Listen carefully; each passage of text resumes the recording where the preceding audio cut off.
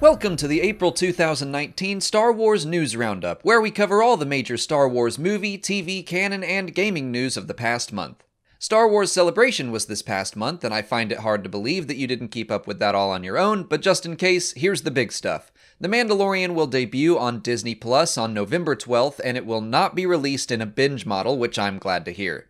Jedi Fallen Order will release on November 15th, so that'll be a busy month.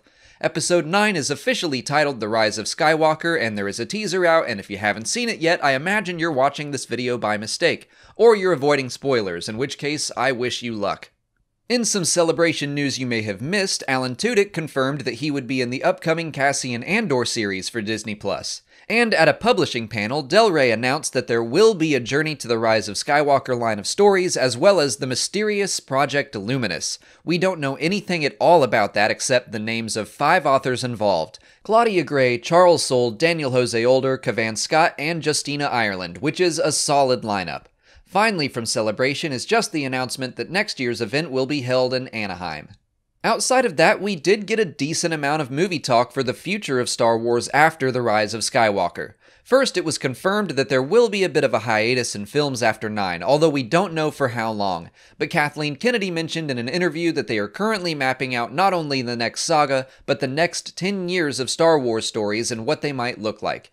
Not only that, but Benioff and Weiss are said to be working very closely with Rian Johnson to step into a different part of the timeline. So nothing super concrete, but it's good to hear that 2 separate series of movies are still communicating to tell a cohesive, overarching story.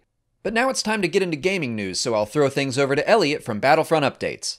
As for April's gaming news, we've got quite a lot, headlined of course by Star Wars Jedi Fallen Order, which had its official reveal at Star Wars Celebration in Chicago with a full trailer as well as a panel with the developers. First of all, they confirmed that it is a single-player only game with no microtransactions, and you will be following the Padawan Cal Kestis, who is played by Cameron Monaghan, who some of you might recognize. Cal is hiding in plain sight in the hopes of keeping the Jedi Order alive until he has to, as the trailer shows, use his force powers to save a fellow worker and therefore reveal that he is a Jedi. The main villain is the second Sister Inquisitor, and you'll also be facing off against the Purge troopers whose job was to hunt down the remaining Jedi. Gameplay-wise, Respawn said that the game will have what they call thoughtful combat, where you have to think about every move you do, but the combat will both be easy to pick up and hard to master, catering to all kinds of players. Lastly, you will also have your faithful droid companion with you, BD-1. And although no gameplay was shown and they focused fully on a cinematic story trailer, they have confirmed that gameplay will be arriving in June at EA Play. As for Battlefront 2, the game got a small update that added a new capital supremacy map on Kashyyyk, added a block to Yoda and Maul, and made a bunch of bug fixes and hero balancing. The design director on the game also came out and said that the play count is as high as it was 3 weeks after launch, which was 17 months ago, showing that the game has made quite a big recovery. As for Galaxy of Heroes, they announced that Padme Amidala is coming to the game, and they also did a kit touch-up / rework on Anakin, General Kenobi, and Ahsoka. And lastly, they added a new event where you can challenge Darth Malak, which has not gone down too well with the community due to its pay-to-win-ish system. As for Star Wars The Old Republic, game update 5.10.2 is now live in the game, where they added Guild Heraldry, a feature to customize and show off on leaderboards, portraits, and more. They also reworked the preview window to see what armor, weapons, or mounts look like before purchasing them. And during Star Wars Celebration, they also announced the newest expansion coming to Star Wars The Old Republic, Onslaught, which arrives in September this year, free to all subscribers. You will be able to explore a new flashpoint on the war-torn world of Corellia, as well as a new operation set in the jungles of Deek-Sun. You'll also get to visit Onderon, as well as Meksha, an independent fueling station built in the hollows of a mined-out asteroid.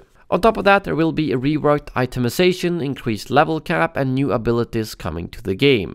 In some other Star Wars Celebration news, Star Wars Pinball was announced to be coming to the Switch, which as far as I know is the first Star Wars game to be on that platform. Vader Immortal was also playable at Star Wars Celebration, and the first impressions seemed to be quite good. They also released a trailer for this first episode of the VR series that you can see in the background now. From the people I spoke to who tried it out, they said it still feels quite a bit like a game since you're very active yourself and interacting with the environments, but it is officially called a VR series. games. That's all for the gaming news of April. Now back to Alex. Thanks, Elliot. If you want to keep more up to date with Star Wars gaming news every day, subscribe to Battlefront Updates, who provides daily videos about all Star Wars games, not just Battlefront. But that's it for April. The Star Wars News Roundup will return June 1st to cover everything that goes on in the month of May. Until then, please like this video, subscribe to our channels, follow us on Twitter, Instagram, and Facebook, and consider checking out our Patreon page. As always, thanks for watching, and may the Force be with you.